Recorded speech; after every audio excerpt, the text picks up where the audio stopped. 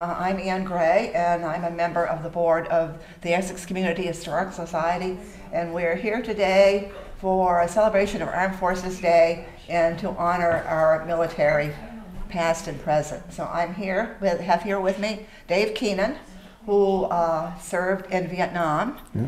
And so Dave, what branch did you serve in? I was in Army Field Artillery, was my primary branch. And I served in the Central Highlands of Vietnam. Okay. And do you want to tell us what your rank was? I got out of the, while I was in Vietnam, I was a first lieutenant. I retired from the Army, retired in quotes, about a year and a half after I got back from Vietnam, and I was a captain at that time. Okay. So what years were you in the Army? I was in the Army I graduated from UVM, got a commission through the ROTC program, and I graduated in 1968, and then I went to Vietnam in 1970, and got out of the Army in 1972. So did you serve in active duty before you went to Vietnam?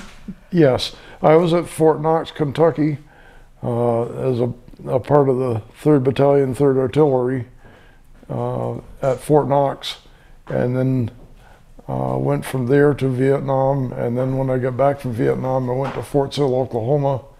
I was a battery commander in the 2nd of the 17th Field Artillery in Fort Sill, and then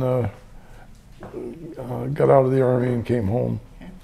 So do you have any special memories or special stories that you would like to share about your service? Well, I think from Vietnam, the most memorable part that I had, or memorable time that I had, was I had the opportunity through connections that I had where I was assigned.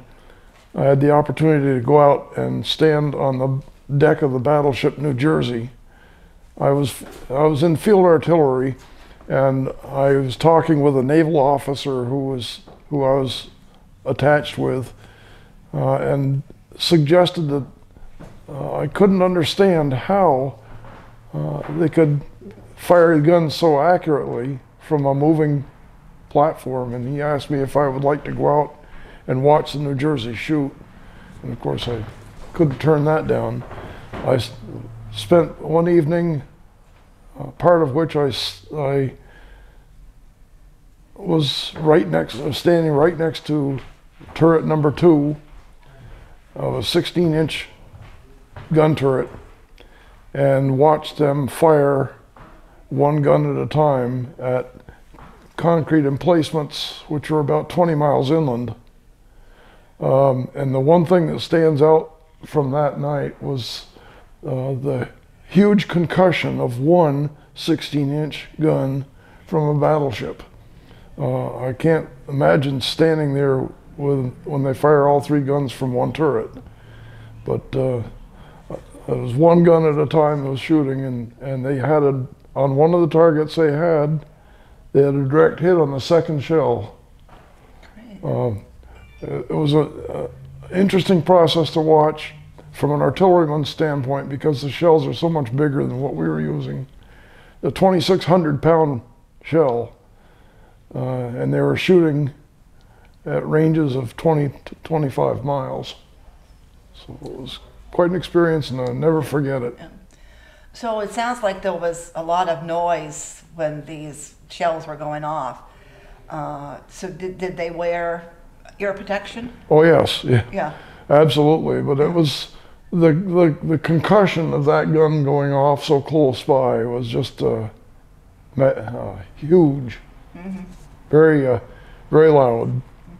So did anything particularly special about the New Jersey, or what, just the fact that you're on it, but did it see action in World War II or Korea? Yes, it maybe, did. as well as Vietnam? Yes, the New Jersey was in World War II, it was in Korea and Vietnam. I have not visited the New Jersey since, but I did visit her sister ship, the Wisconsin, which is now a museum in Norfolk, Virginia. I took my wife down to see that about 4 or 5 years ago, and got the chance to walk on the deck of the sister ship, which is exact duplicate of the New Jersey.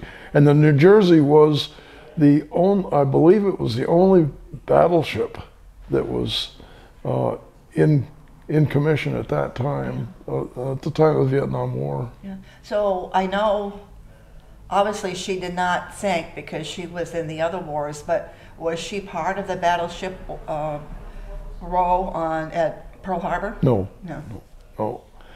No. The New Jersey was commissioned after Pearl Harbor, I believe. Okay.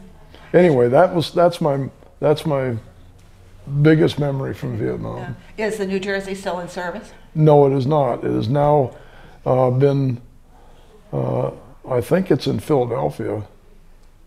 I may be wrong on that, but it is now out of service and is a museum as well. Okay. So anything else you'd like to tell us about your service, or friendships you made, or anything? This is open. This is your stage. You can tell us what you'd like. Okay. Now that the war is over, I can honestly say that we probably should not have gotten into it, but I volunteered for service by going through ROTC at UVM because I felt it was the right thing to do.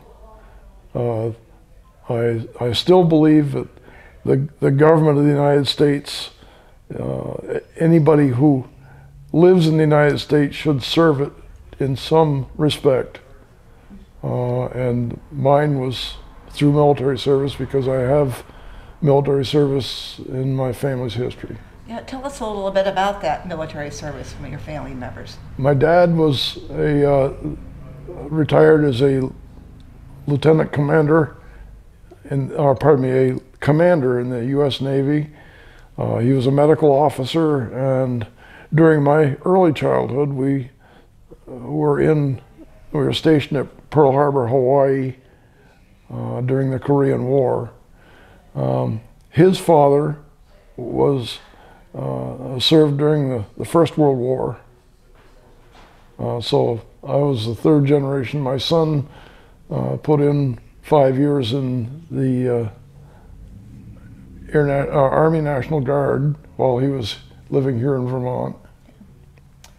So I'm pretty sure that your dad provided service to the Essex community in another way. You want to tell us about that? Yeah, my dad was a doctor in Essex Junction, except for during the Korean War, but we moved to Essex Junction in 1951, and he retired in the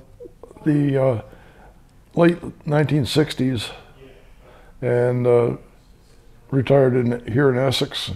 And he and my mom are both buried in the cemetery in Windsor, Vermont, pardon me. Windsor, Vermont was the hometown of my mom, and where my ancestors on her side of the family are buried. All right. So I think that's about it with this young man, and we thank you for taking the time to share some of your memories. My pleasure indeed.